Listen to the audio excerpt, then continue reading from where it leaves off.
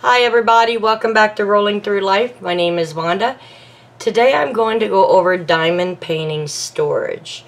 Now if you're brand new to diamond painting, there are several different options of storage that you can use.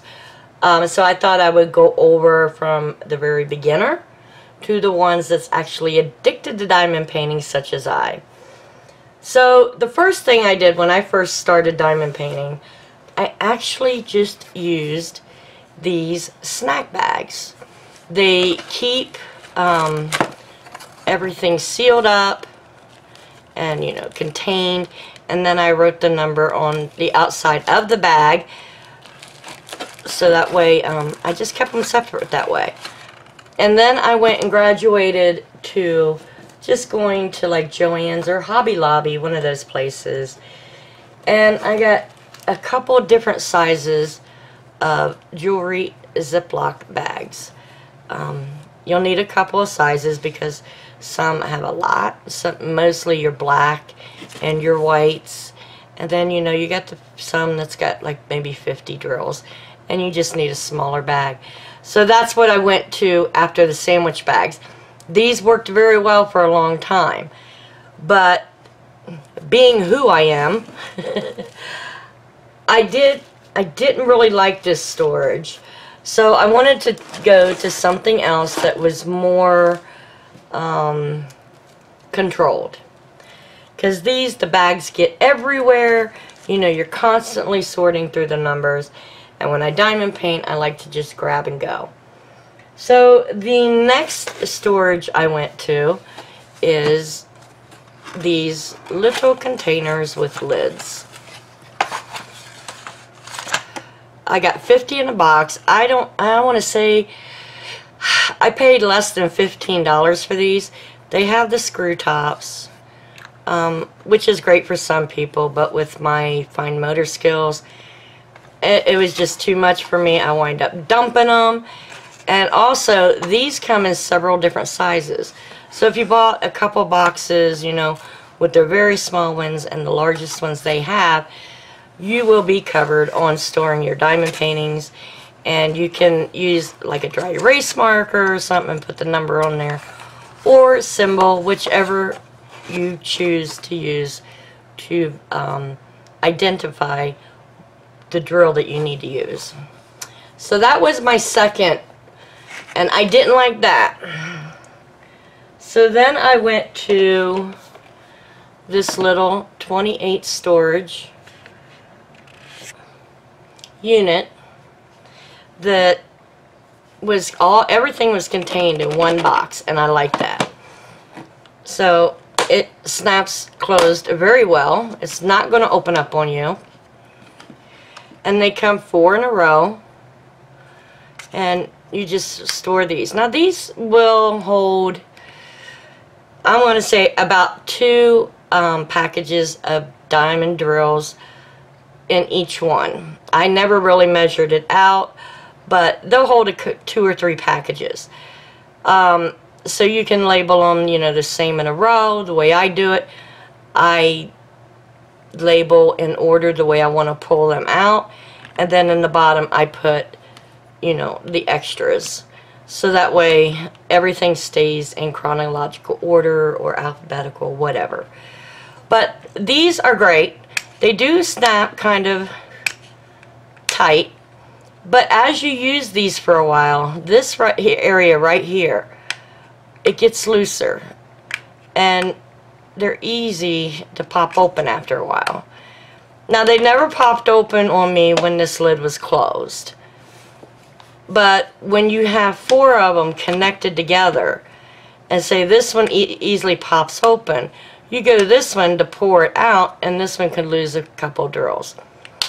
But they do last for quite a while. I think these last me maybe 10 diamond paintings before there's like a couple I can't use anymore, which is frustrating because then I have to go through each little area and then make sure that lid stays closed before I can actually label it. It just takes much more time than it's worth.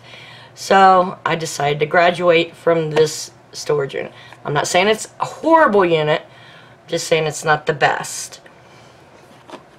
This is great for those that do diamond paintings like once in a while just to calm down. You're not addicted to them like I am. So the next one, and the current one that I'm using, is the Doris Elizabeth Ward container. Alright, there you go. I love this system. I don't think I'll graduate to another system. I like how everything is in there. It has a lid that snaps on, and the snap is really good. It does not come loose. And then I like the way they really thought out the design on these. If you had another system like this, you'd probably have to go in there and dig this out. Okay? These, they have these little finger grips. You just go in there and pull the one you want out. It's really good. And they snap absolutely great. You have to kind of pull up on this. But it's not going to just open up on its own. It's really locked in there.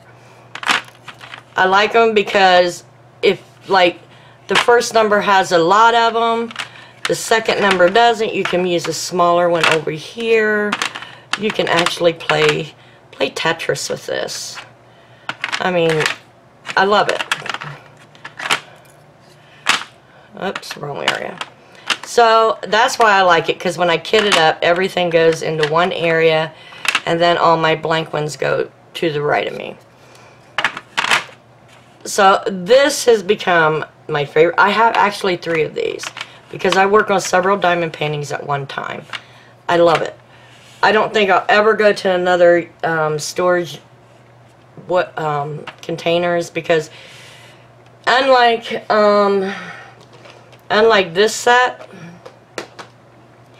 they're all contained very nicely, but they're separate. You can pull one out at a time. You're not pulling out 4 colors at a time, just the color you need. And then when everything's said and done, you put your lid back on, snap it closed, you're done. Okay.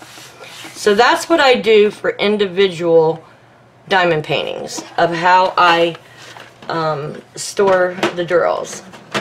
Now, another thing I have, I like to keep my leftover drills, because you never know when a kit's going to short you a few.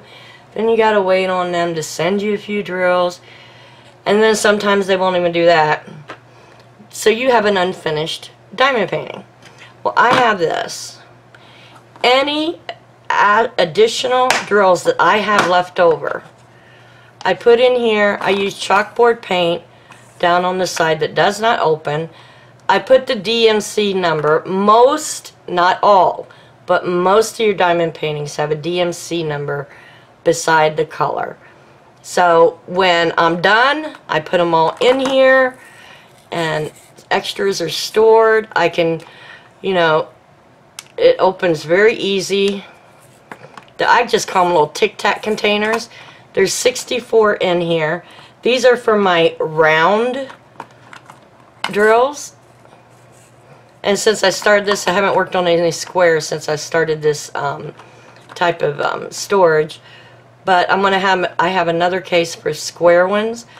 But as you see, they're all in DMC order, so if I need some, they're easy to find.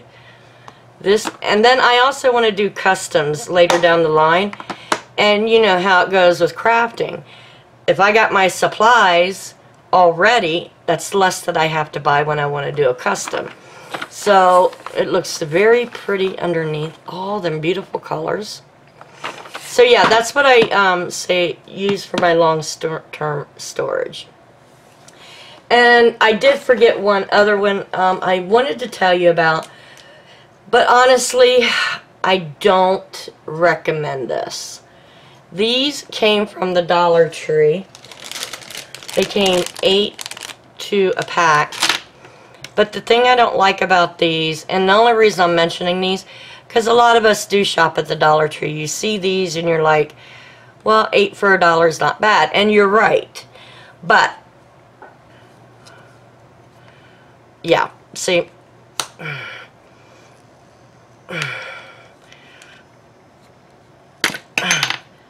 my drills would have been all over the place. It's the only reason I don't like them. But they do snap very tightly together. That's, like I said, it's totally up to you, but for me, I don't like them. It's too tight, especially to get off. And then my drills would be all over the floor. So, you know, it's an option for you. But I'm going to leave a link below for all the storage containers I have, except for the ones at the Dollar Tree. And I hope that this was a very informative video for you, where you can make the choice that's right for you. And if you would like in the future for me to do a video of how I kit up a diamond painting, leave a message down below, and if it's requested highly, I will definitely do it for you. But yeah, any questions about any kind of diamond paintings or what you need extra or whatever, just ask. I will be more than willing to answer for you. Pretty soon a top 10 diamond painting tips will be coming up as soon as I finish the list and do all the research I need to do, because I'm sure there's more I need to learn. But anyways, if you like these kinds of videos, please give me a thumbs up.